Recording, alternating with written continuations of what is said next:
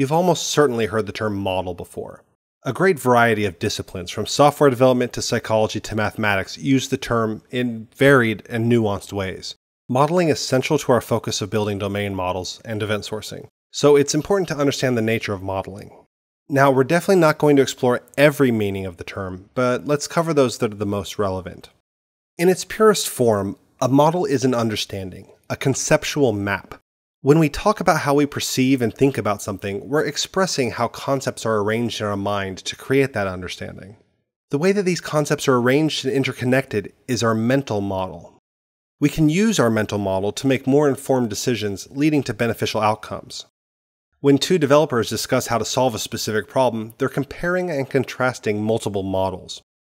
For one, they each possess a different understanding of the problem that needs to be solved. It's not difficult to imagine that two people tasked with solving the same problem might have different views of the precise nature of that problem. Additionally, they might each possess their own understandings of how the problem can and should be solved. Their models of the solution will take many things into account, including the amount of time it would take to implement, the cost of materials, side effects of their proposed solution, and more. But models aren't actually limited to individuals. For example, teams and businesses are made up of individuals, but there are also organisms with their own models that are aggregations of the models of their decision-making parties. In this case, it's unlikely that any one individual possesses the entirety of the model. Bits and pieces live in each person's mind, but they combine together to make a group understanding.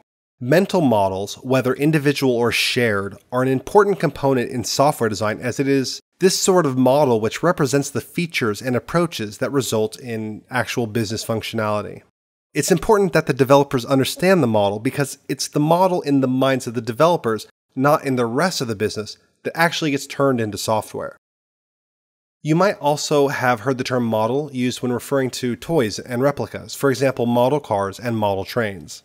A model car might differ from a real car in many ways, but ultimately it's a simplification of the full form and function of reality. Now, that's not to say that they don't have a purpose. A model car can be valuable in many ways. It can be used for imagination, education, aesthetics. It's providing value despite being a reduced form of the original. When designing a model, we pick and choose the ways in which it resembles reality based on our goals. It's not only the resemblance to the original concept that makes these models useful, it's also the reduction. The fact that unnecessary attributes have been removed actually makes these models more useful for their intended purpose. If I want a toy, I don't need to include features in a model train that aren't relevant for play. When we build software, we're using our understandings of the problem to create solutions. The solutions don't contain wisdom about the entirety of all of the problems that the businesses face. Rather, we focus on the parts that are specifically relevant to the component that we're building. So, our software designs are directly based on our business's understanding for solving its problems. When we create these solutions, we focus on only the parts that are relevant to the solution, and we reduce reality even further from our mental model to provide a model that has more value to us, more value when we're creating an automated system that's designed to solve a problem. The statistician George E.P. Box stated that essentially all models are wrong, but some are useful. So what does this mean? A model by definition is a simplification of reality. Therefore, it can never accurately represent reality. But despite the fact that it will always be inaccurate, it's quite possible that we can still utilize the model to provide value. And indeed, that's exactly how humans have discovered and progressed all technology, by utilizing wrong models. So if models are the stuff of thoughts, then why do web development frameworks so often come with a models folder? The creators and users of these frameworks have understandings of how an application will be built using these tools. By virtue of creating conventions, these tools are opinionated. It's important that we strive to understand these opinions. We don't understand our tools unless we understand the philosophies leading their design. When a models folder is present, the intent is that you create a number of classes or structures that represent the concepts that you'll be working with. These concepts, known as domain concepts due to the relevance to the domain, will contain data, behavior, or a combination of the two. These codified forms are themselves known as models.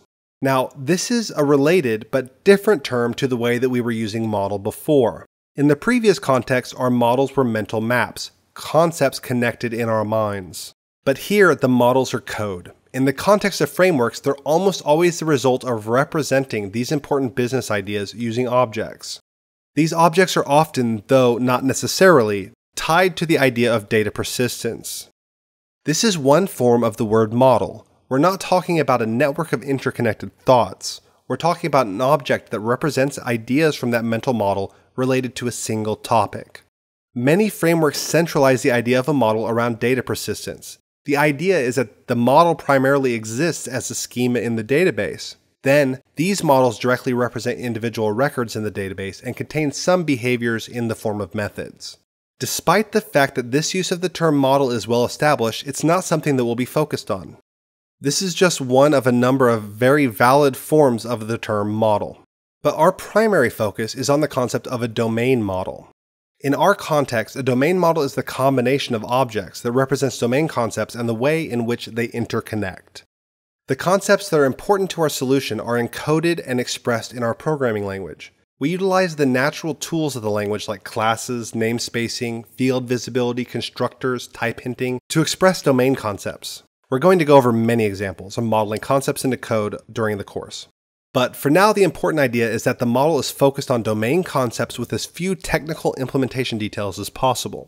When implementing the domain model pattern, we can utilize a layered architecture to separate the domain concepts and the technical implementation. This brings many advantages. The most obvious advantage is the ease in which your team can keep up with the changes in the business. When your code is a reflection of the business's conceptual map and the business's understanding about how things are done changes, then the nature and scale of the change in your code tends to directly reflect the change in the business's mental model. It's a powerful concept. So, a quick recap. The most used definition of a model is as a conceptual map, a mental model, that is an understanding of the domain. How you perceive something is a direct result of your model, and your model directly informs your decision making. A model can also be individual structures or objects that in some way exist to represent concepts relevant to the conceptual understanding of the developer or the team of developers that's creating it. In this form of the term, these models are often data-centric and focus on schema in a database. Finally, a domain model refers to all of the domain-oriented code in your application. It's the codified version of the mental model that your team has determined is the appropriate solution. We can build a domain model as a separate layer in our application so that the technical details can be separated from the domain concepts. This allows the source code to most directly reflect the mental model of how to solve the problem. Implementation details like persistence are relegated to a different layer of the application architecture and are often designed separately from the model. So you can see why people often say that model is one of the most overloaded terms in software design.